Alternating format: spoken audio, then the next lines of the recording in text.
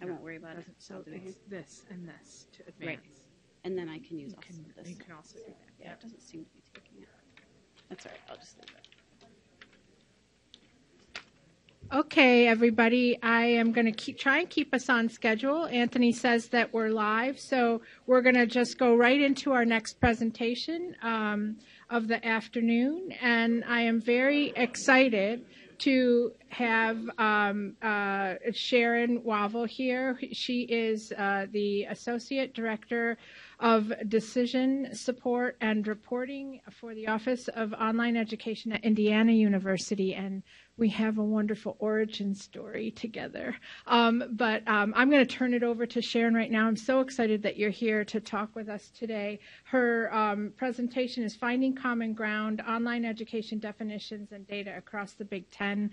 We're going to talk about definitions, common definitions. Thank you, Sharon, for being here.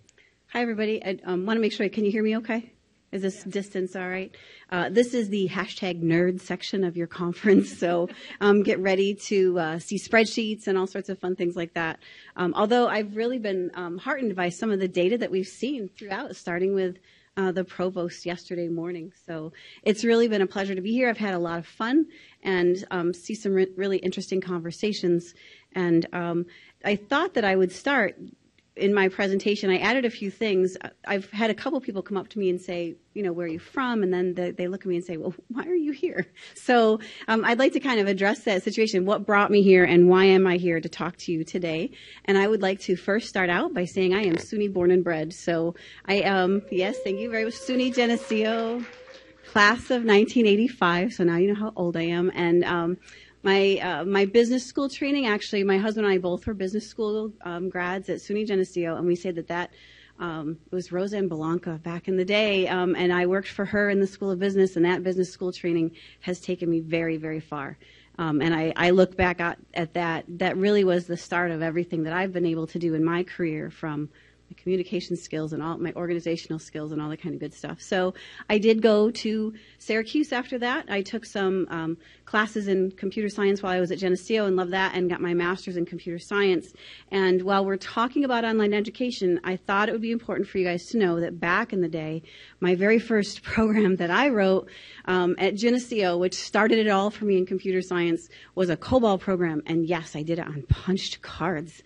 So yeah, I do color my hair because I am that old. So there we go. I just thought that would be kind of fun, because now here we are in online education, but that is where it all began.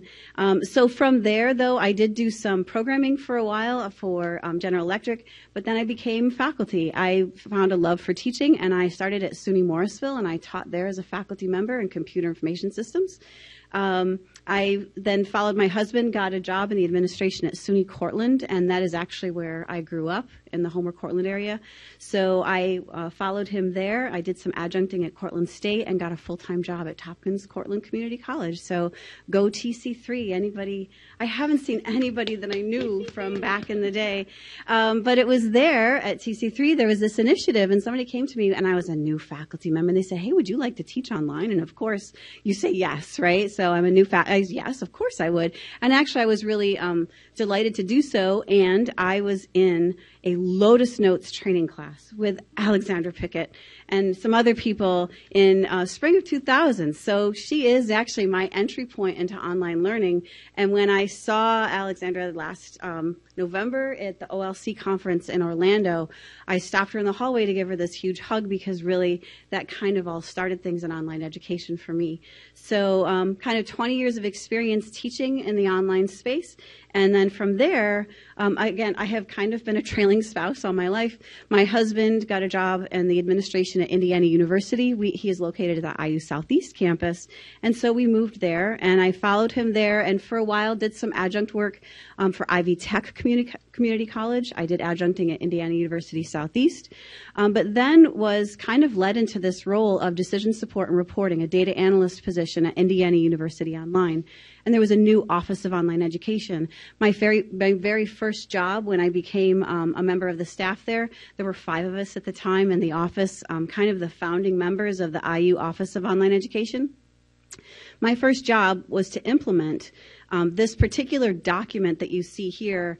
This is the heading of a document. In 2012, there was a committee formed to kind of talk about what our definitions of online education would be at IU, and my job was to help with the implementation of that when I first got hired. The first question that we were asking were things like, how many online programs do we have across the Indiana University system, and those kinds of things. So I was really heavily involved in definitions and that kind of work from the start.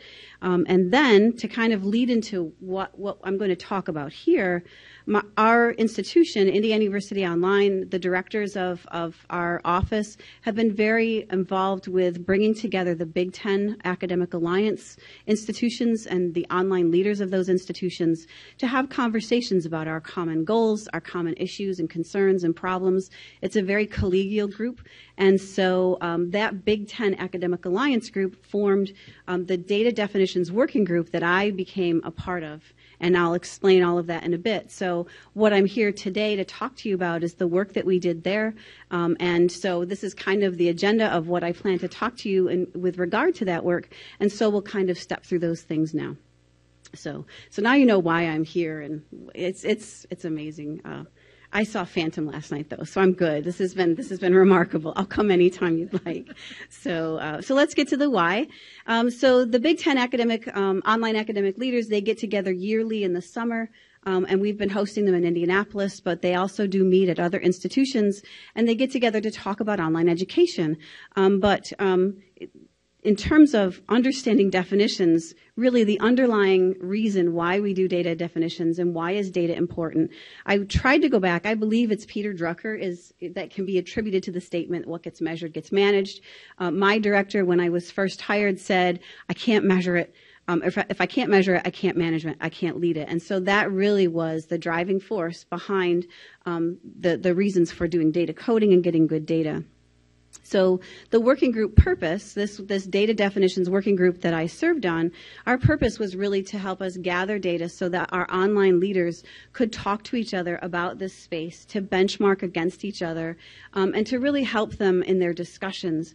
Because, and I've kind of heard questions like this throughout here, and I'm sure you've heard these questions in your institutions, they would be talking to each other, and then there would be questions like this, that, how many online students do you have? And then you'd ask the question, well, what do you mean by an online student, right? And then, well, wait a minute, how do you define an online class? So those kinds of questions would disrupt the flow of conversation all the time. And there were lots of places where there were universities using entirely different definitions for what online and hybrid meant. They would measure things across unduplicated headcounts across entire academic years versus semester data. And so all of those things kind of caused them to have problems in their discussions. So the charter of this working group was to look at the existing work that they had done in terms of online education and data, and they had tried to do some data collections in the past. They weren't super successful. We were asked to look at a variety of definitions and data reporting that other places had in either the public reporting sphere, IPEDS, other institutions that had definitions. So we were asked to look at that. And then we were asked to establish an easy way for us to collect data across the Big Ten so we could answer those questions about how do we all compare in the online education space, and what is it that we're working with and dealing with. And that really was the whole purpose of this working group charter. So now let's talk a little bit about who was involved and what our timeline was. So Chris Foley is my director. He is currently AVP and director of the Office of Online Education at Indiana University, and we have grown from 5 people that founded it back in like 2012, 2013. I think right now we have maybe 30 people that work in the office, and we are what we consider an online support group. We support online education throughout the university. Dr. Foley has been really pivotal in helping to organize those Big Ten meetings, and he is also a very data-driven guy, and he knows how much work I had done on data definitions, so he'd asked me to lead this particular working group. And we brought together other people from other universities, and they're listed here for you to see. Most of us on the working group are data analyst type people, and I think that was really critical to our success. It's people who were going to have to eventually pull the data to report back. So if you leave those people out of the conversation, you end up coming up with these really interesting definitions, but in reality, they might be things that are difficult to collect. So this is the makeup of the group. And then this is our timeline. And so you might be surprised to see that it's a fairly short window to do all of those things that we were asked to do. The wheels of higher education often turn rather slowly, do they not, right? So when you're trying to move things in higher ed, because of our academic cycles and other things, it's often hard to get something done very fast. That's kind of not how my director works. We take a just do it approach. And so he said, I would like by the summer meeting to have results. So we kind of chunked it out and said, all right, if we're going to have results for the summer meeting, which was in July, these are the milestones that we're going to have to meet. And we're just going to take a just do it approach. And again, I think that was also part of our success. We didn't have time to mess around and debate and have conversation. We just did it, and we'll do it again, and we'll make revisions and see if we can make it better. So what did we do? What were these definitions and metrics? So we had to establish what we were going to collect and how we were going to collect it. And what I'd like to do right now, though, is make sure there's a lot of words on this slide, but it's a bunch of people who really deserve a lot of credit. Conversations about these definitions had been happening at the national level for a little while, and many of you might be familiar with the APSEA organization and Julie Uranus and the work that she does. So she is vice president of online and strategic initiatives at APSEA, and we had conversations after someone's conference presentation with some other people about the need for some consistent definitions in higher ed. So I actually served on her working group for about a year, and we moved forward to collect a bunch of definitions. And so for my working group, when we kind of took that over at the Big Ten level, we took all of the work that Julie had done with this particular group, and we used it as a starting point. And what we came up with is a definitions document, and I'm going to share that with you, and I have given all of this stuff to Alex, and you're welcome to it. So this is going to take us into Excel, folks. So we'll go in, and I'm going to make sure, I think to be able to do that, I apologize, I'm going to have to move back and forth between my presentation and my escape key isn't working. So I'm going to end my slideshow. Oh, it's finally ready to use my mouse, it says. That's good. I brought a mouse up here to help me out. It looks like it took a long time for it to do that. Oh, there we go. Maybe I can do it here. So now I'm going to hit escape, and it's still not doing it. End slideshow. And so here is, oh, sorry. So I need to share mine. It's right there. It just takes a second. It takes, okay, we're good. The blank screen. So this is a spreadsheet. I just want to be able to show you this. We're not going to cover all this. There's cupcakes between me and you. But I just wanted to give you a feel for the kinds of things that are in this spreadsheet. Basically what we did was we took this list of things that we wanted to know. We just brainstormed, what are all the measures that you want? Things like unduplicated head counts, numbers of students in online programs, students taking one or more online class, students taking all of their classes online. What are the time frames that we want? And then what are the questions or the breakouts? What are the things that we really want to know? And then the grid itself basically is this big spreadsheet that says, here's types of education and learning. We looked for every definition of some sort of distance education or e-learning or online learning, and we went and we organized this by where we found the institutional definitions. So things like the Babson Survey Research Group and the Code of Federal Regulations.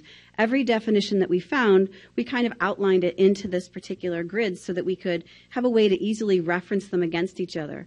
So types of different programs. Every time we came across a different term for the different kinds of distance education or online programs or face-to-face programs, some people defined all of these things. Some institutions defined one or none of them.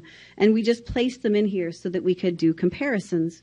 And as we go down through here, you'll see in these definitions as I go down, we added our own definitions. So you can see there's a Purdue definition in here. This is what Purdue or Ohio State, this is how they define distance education. And we just added all of the definitions we could find into this one big, massive kind of working list for us to work with. So this was really the working document that, again, started with APSEA. And we took all of these definitions and then said, how can we synthesize this and come up with our own common definition of what we think online education should be defined as. So I'm going to go back down and find where I left off.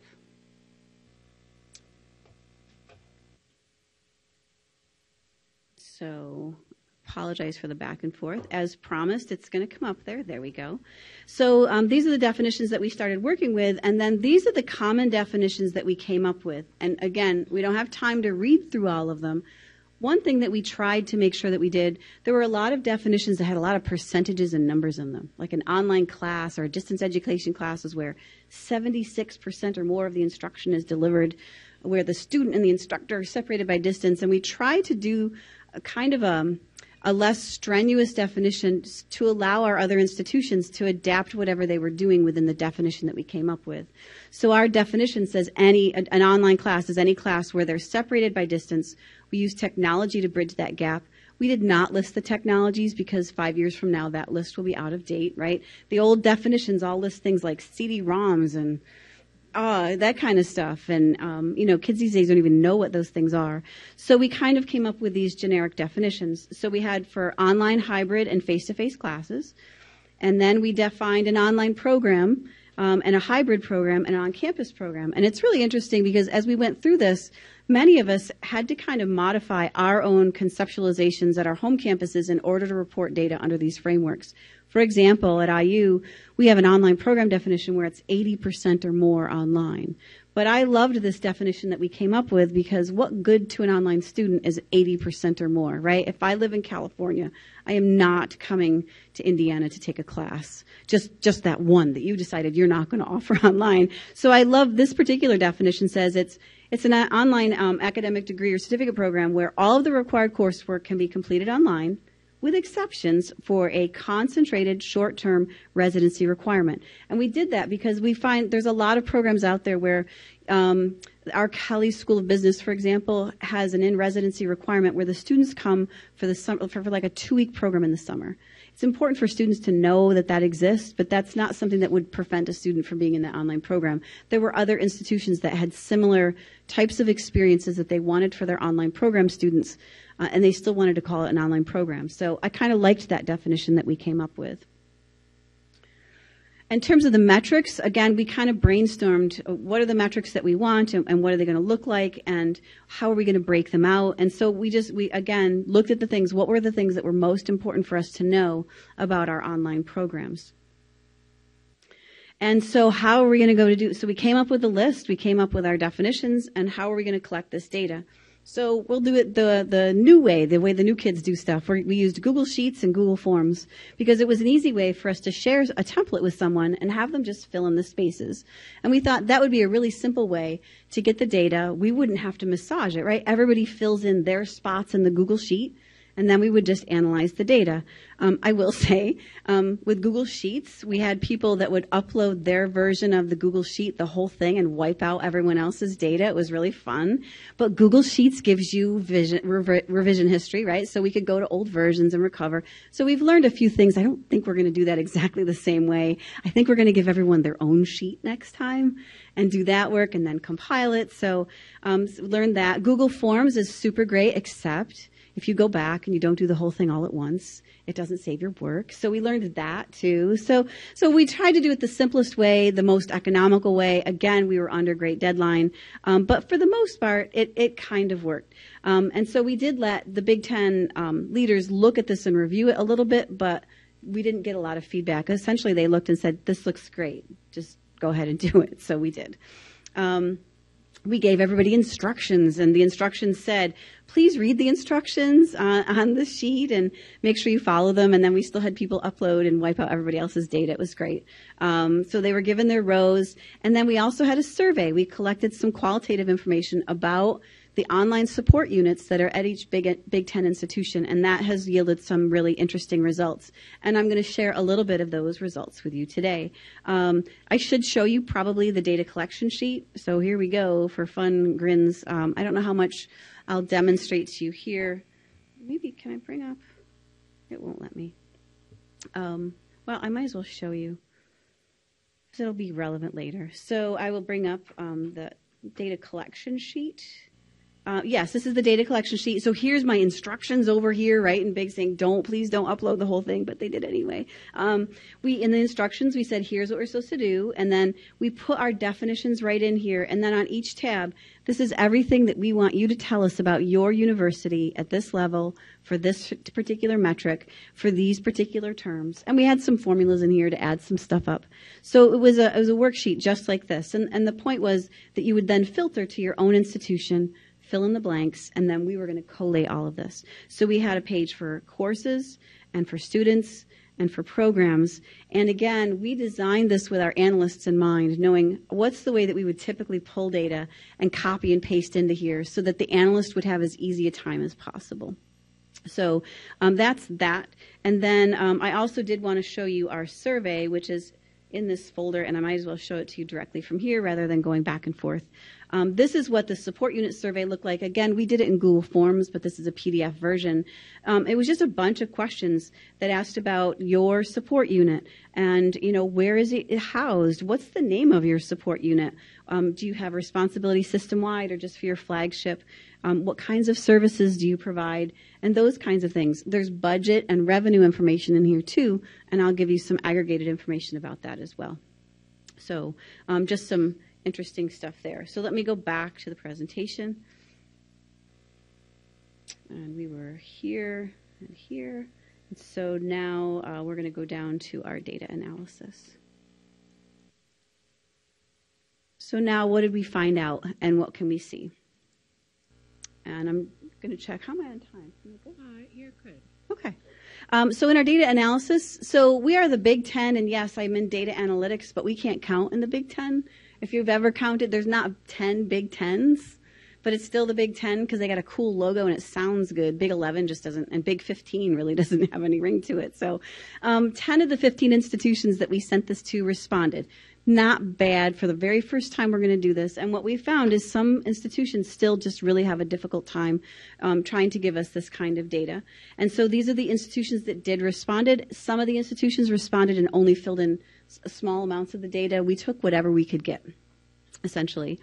The first thing that we had to do, I did show you that data collection sheet, and the first thing that we had to do when we got this is easy for people to submit their data with. This is not easy in an Excel spreadsheet to do pivot tables and things like that with because it's got longitudinal data across the columns. So that's nerd talk for what we had to do is flatten this spreadsheet so it was in a format that was more like what we would pull out of our census snapshot data so we could analyze it using pivot tables and that kind of good stuff. And so we put it into a format that looked like this. And I have to give a shout out to, I have an analyst, Chelsea Dietrich, who works for me. And if she ever watches this, she'll be tickled that I mentioned her. We use a tool called Alteryx, which is a special data prep and blending tool that allows us to automate these really cool workflows and do this in about I can do it in about 10 seconds. I can take this massive spreadsheet and flatten it because she's built the workflow out. So every time we do this data collection, I'm not going to spend 3 days flattening the file so I can analyze it. I spend about 5 minutes, which is really super cool. So we developed that first, and here we go. This is the picture of what the Big Ten looks like in terms of online education. Again, for those that reported, and what you're seeing here, this is the number of programs they offer. And the blue line is their online programs, and then the crimson line-ish, whatever that is. Actually, I'm sorry, these are university-branded colors. I switched this to an IU template. That's midnight and crimson, if you're wondering. So you can see IU, actually not a bad player there with, we were reporting 118 online programs. That's different than our official number because it's the modified definition. So we did go through and modify what we do to fit the common definitions that we use. But you can see the big player here is that Penn State World Campus, right? So is that World Campus? Global? Yes, Penn, I think that's their name. So there's what this space looks like. This is the number of graduates that was provided. One other flaw in our data collection that we plan to kind of do a better job with. The fact that there are no graduates here for Nebraska and Minnesota is not saying that they had no graduates. They just didn't submit this data to us. So we didn't do a good job in the data collection with did you not have any or were you unable to report? So we got to do a better job with that in the future. But this kind of gives you a picture of what's going on in that space. This is online program enrollment. And I'm going to get a drink of water here. Or I've got this Ohio River Valley crud that I thought would go away. And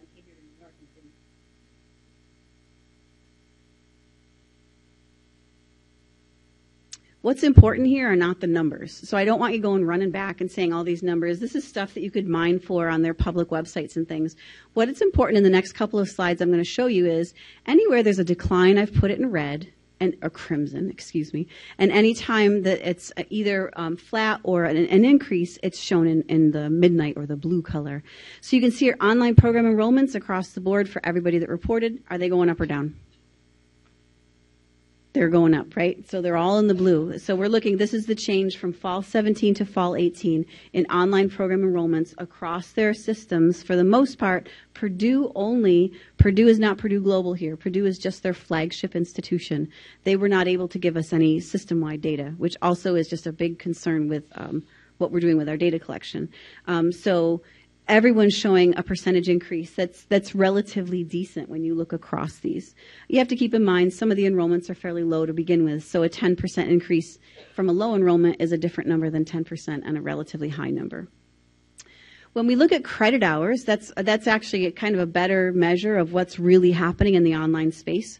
What this is a comparison of online credit hours to face-to-face credit hours, and then online is a percent of total, and we're going from fall 17 to fall 18. And again, what I've done here, any increases are in blue. So when we look at the percent change here in this column, you're not seeing my pointer, which is unfortunate. Let me try something. Can you see my pointer now? No. No. Well, okay. Well, I was drawing something. Let me see. Laser pointer. Oh, I think I found it, folks. Oh, you can see it now. Thank you. I got it. So here we go. In this column here, you're seeing the percent change in credit hours, and these are all blue. So online credit hours, for the most part, for everybody are going up, and in some cases significantly. In the gray columns here, those are face-to-face hours. What's happening with face-to-face hours? Everybody, this is a similar story. Isn't this neat to see this similar story happening across all these Big Ten institutions? And then online as a percent of total is provided over here. I like to look at that a little bit differently, so we did this with it. And this is online credit hours and just with total hours listed.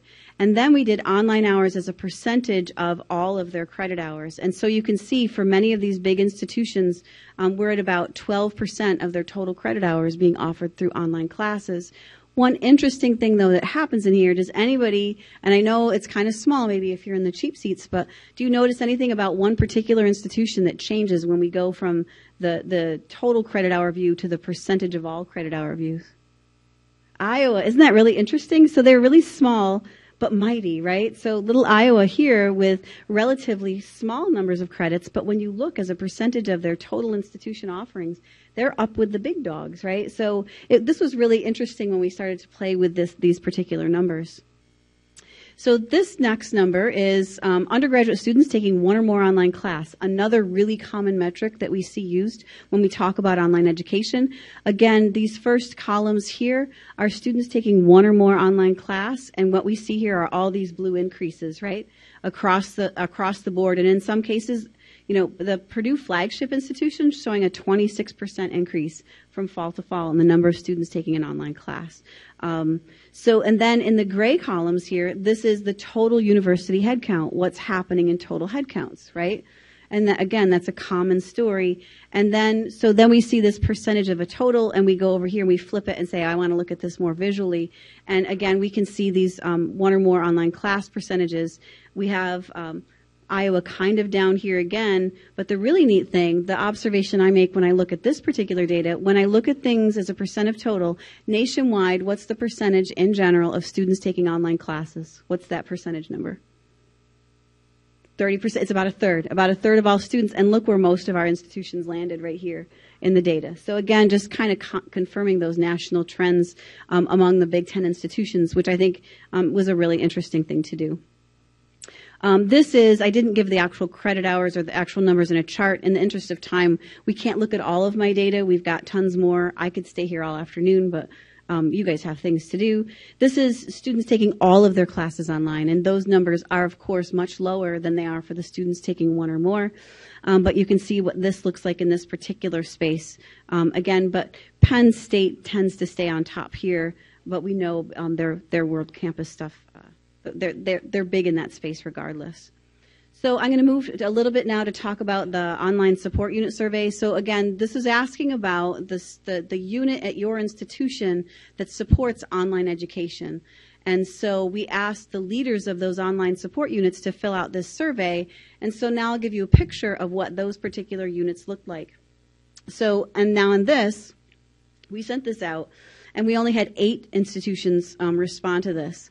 I'm not going to say anything about the fact that 10 of 15 where we sent it to the data analysts got it done.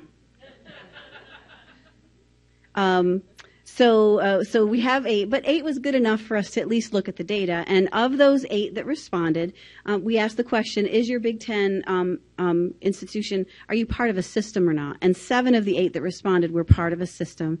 And 6 of those institutions have 3 to 7 campuses. One institution had 25 campuses, and one was reporting as the flagship only, or it was only a flagship campus. They didn't have any multiple campuses that they were responsible for. All of the people that were part of a system, those online support units had responsibilities across their entire system.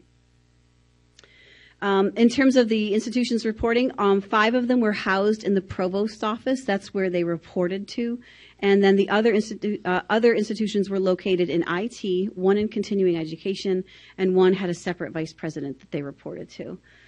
All 7 of 8 had a governance or advisory committee. And for those institutions, all 8 that reported said their scope included managing online programs. 6 of them said they were responsible for instructional design and other things for the courses, online courses offered to students in their online programs. And then 4 of them were responsible also for online courses, even for non-online students, so for their campus-based programs. And these are the major services. So we gave them a checklist and said, what are the things that you're responsible for in your online support unit? And so you can see the very top one is state authorization and compliance. Of course, that's a really big one. I think in many cases, that's why the online support unit even came into being, because we have to do this. It's very important. But then you've got vendor management, things like marketing and recruitment and enrollment, and market research, instructional design, and so on and so forth. So again, just looking at the wide range of things that these online support students do. What's the story here? Our online support units do a really wide variety and large list of things to support online programs at our institutions. In terms of size, so this was really interesting to look at. And of course, a lot of this data, I can't provide a lot of this, but this is just a nice summary. But the support units, so these institutions, one of the institutions had between 1 and 5 FTE. 5 of them had 25 to 50 people in their online support unit. And then there was one with 100 to 125. I'll let you guess where that one is. So, and we tried to give, we didn't want to be just too specific and just doling out all of this information. Their budgets ranged from $3.5 million to $10 million. And again, that's for the online support unit. And that was the range from 6 of the respondents. The other 2 didn't give us that information. The average revenue reported for online courses was $107 million. And then their average online program revenue, as reported, was $41 million. So just some interesting little tidbits. Just an interesting thing to look at and to be able, again, it's that benchmarking, right? We want to be able to talk to each other and benchmark so that we understand our common concerns and can learn lessons from each other. So we did all of this stuff. Now what's important in all of this, and what did we learn from it? So really one of the first things is I realize we're at Indiana University, there was a focus from the very start on data. And so we established our data capabilities right up front. And really, we're able to report a lot of online education data that other institutions just can't. So I feel really blessed that we're able to do that. But not everybody can do that. It's not easy to do. And the flagship versus system reporting is also really problematic. There are questions out there saying, well, maybe we should have everyone report their system data. But I'd also like to know what online looks like just at their flagship institutions.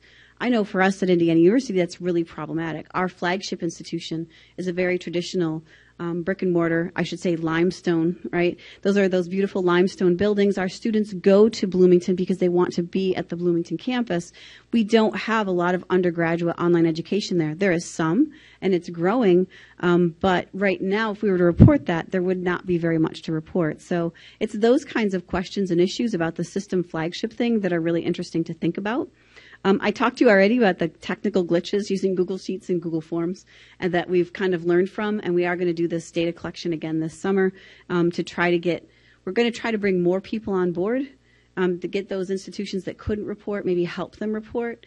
And really, we've used this group among us as a forum for discussing the common issues we have in data analytics.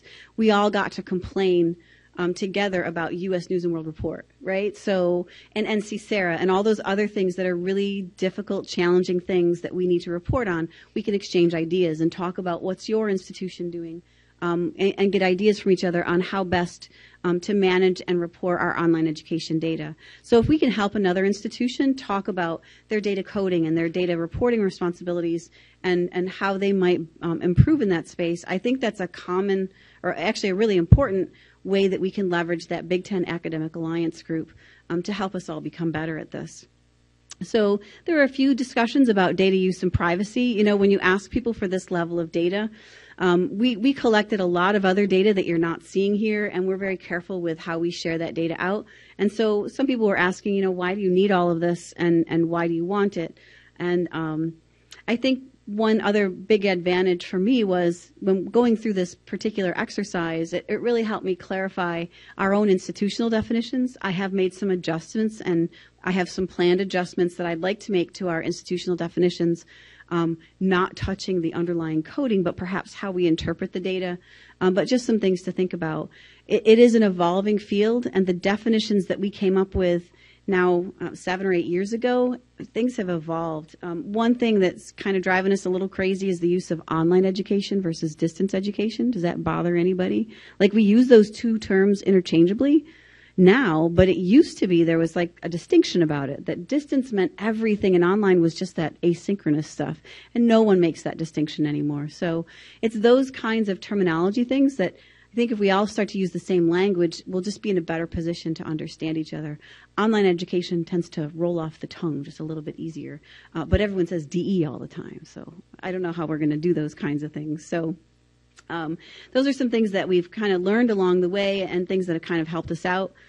Looking ahead, we do want to do another data collection this summer. So again, now we'll start to be able to collect some longitudinal data, which would be really fun to see. We'd like to increase our response rates. We've been asked for a how-to video, kind of walking through the spreadsheet and how we want you to respond. And then my access to the analysts on the campus was always through the online leaders, and sometimes that telephone game isn't all that fun. So we're hoping maybe to get direct access to the analysts who are actually doing the work to help them with this particular project. And I have had people reaching out about, doing this on a national scale or helping with national definitions.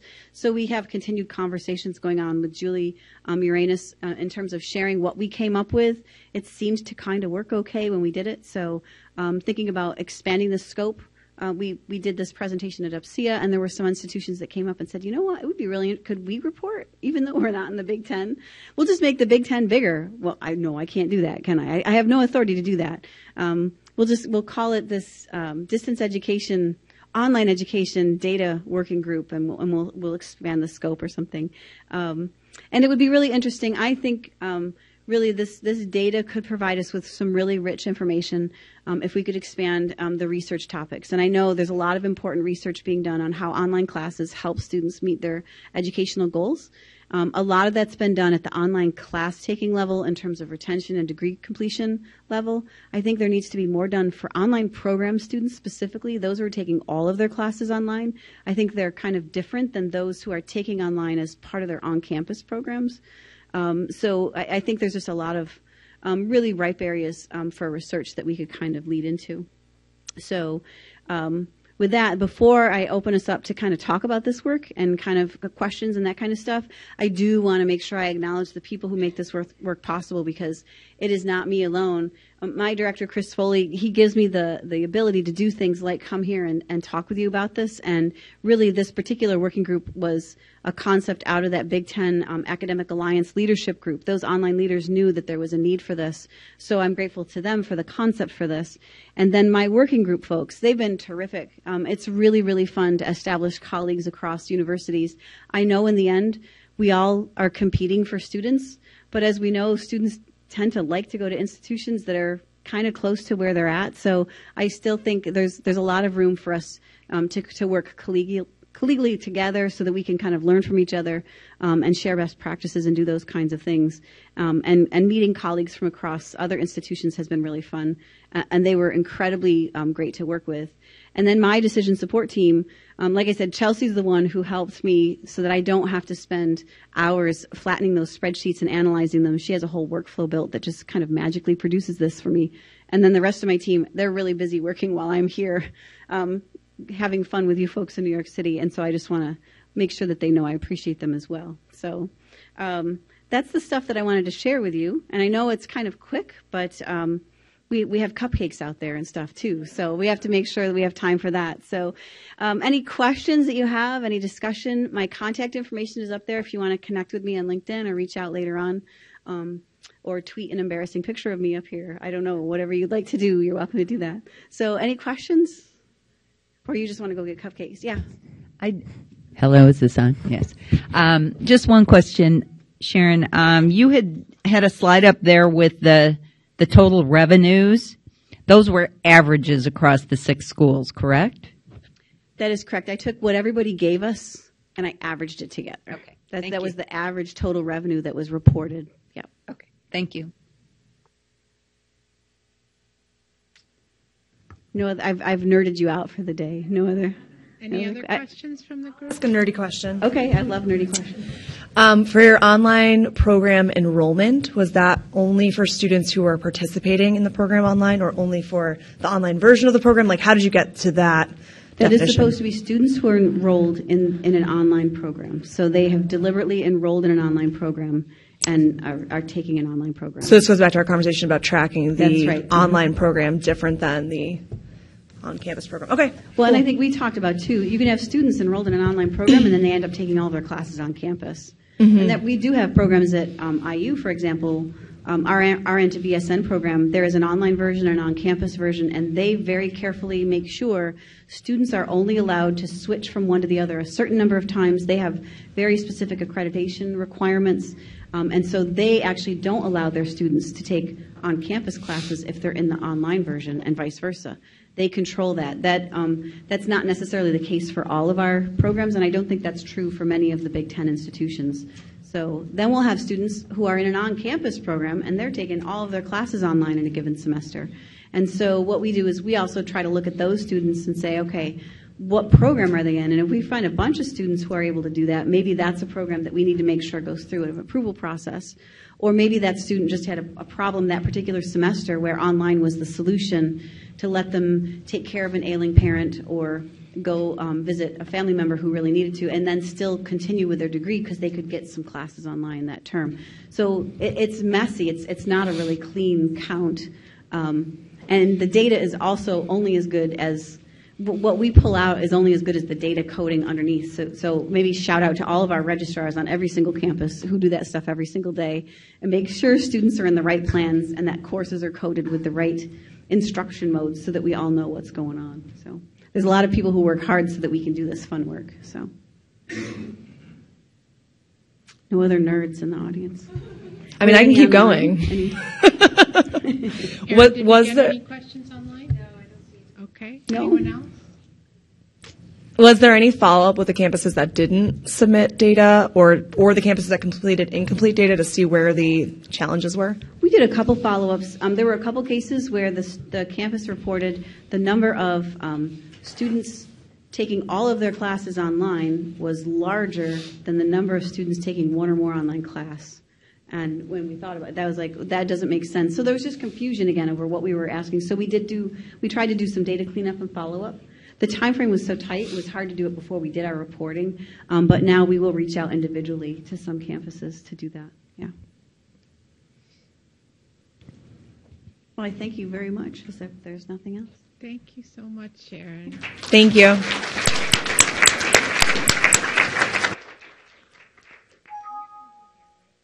Yes. Yeah, I'll stay. Let's discard that.